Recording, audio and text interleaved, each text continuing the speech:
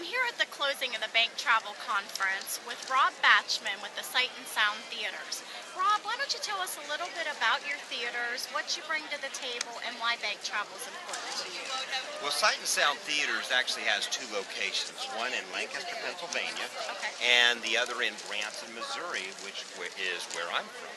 Okay. And it's been really exciting the last several years of Sight and Sound because we brought some new shows onto the stage at Sight and Sound, especially with Joseph being at Sight and Sound last year and this year this year being the final season for Joseph. It's just had a phenomenal response. Really touched people's lives, and the artistic value of what we do as a musical is just amazing. So, and bank travel has really been a big part of that.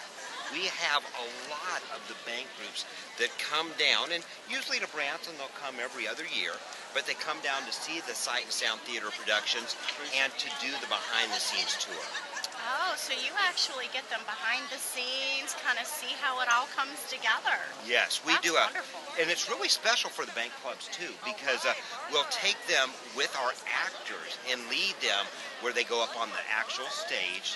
And the Sight and Sound Theater stage is one of the largest stages in the world. It's over 24,000 square foot. So we'll take them up there. We take them to the dressing rooms, and of course, they get to see the animals up close.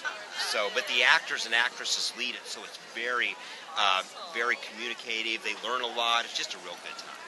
That sounds really exciting, Rob. I know, we hear Sight and Sound very often from our banks, our alumni, and our other groups about their experience with you.